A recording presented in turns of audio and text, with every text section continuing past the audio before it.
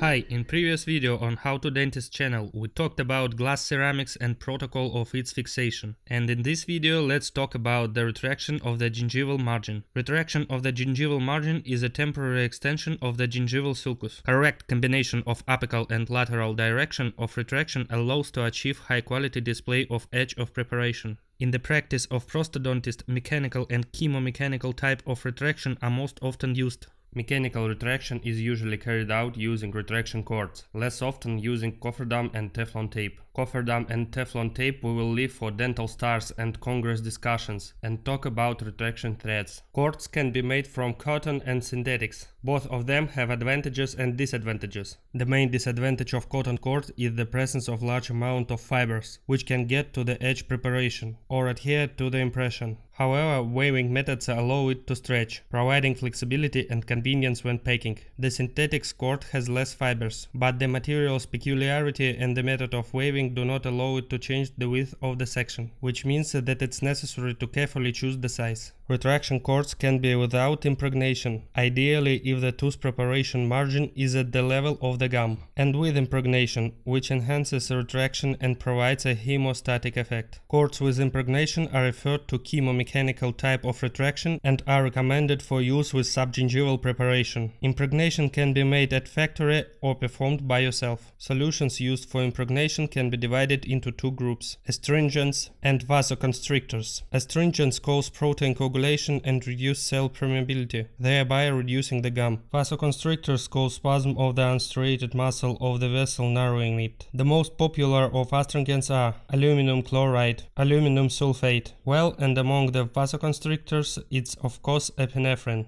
Aluminum chloride does not cause systemic side effect, but retractive ability is inferior to epinephrine. It has the lowest cytotoxicity, and at concentration of more than 14% it can lead to recession of the gingival margin. Aluminum sulfate provides good retraction of soft tissue. However, a number of research reported more pronounced cytotoxic effects on gum tissue than aluminum chloride. Well, now let's talk about the most ambiguous impregnating agent, epinephrine. Provides a hemostasis, excellent retraction, and the minimal risk of recession of soft tissues. But insertion of a cord with epinephrine in damaged sulcus can arise epinephrine syndrome, tachycardia, increased respiration rate, increased arterial blood pressure, anxiety and postoperational depression. Epinephrine should be not used in the treatment of patients suffering from hypothyroidism, diabetes mellitus, and cardiovascular diseases, as well as of the people taking drugs, whose action can be intensified. The amount of epinephrine released in the gingival sulcus from 2.5 cm cord for 5 to 15 minutes, according to different authors, ranges from the 225 and 5/10 to 661 micrograms. Such a volume of epinephrine contains in 3 to 9 carpels of a local anesthetic at a dilution of 1 to 100,000 and is the maximum dose for a fully healthy male. There is no ideal substance for the impregnation of cords. Some scientists talk about cytotoxicity, others about the effect of the polymerization of impressions. On these problems, scientists are disputes about 60 years old.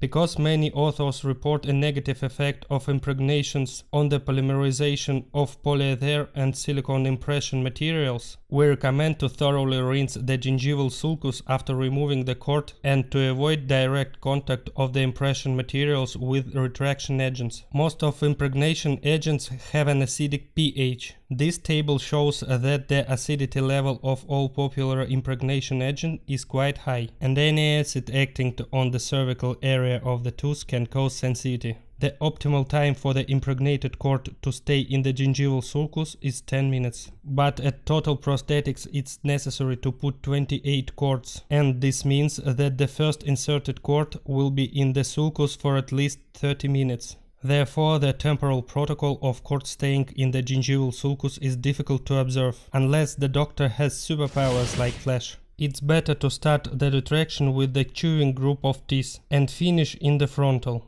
In such case, in an aesthetically significant zone, where the biotype of the gum is the thinnest, chords will stay the optimal amount of time. So we get close to the practical features of working with the retraction chords. But about this, watch in our next video. Write topics you are interested in the comments. Thanks for watching and see you in the next future videos.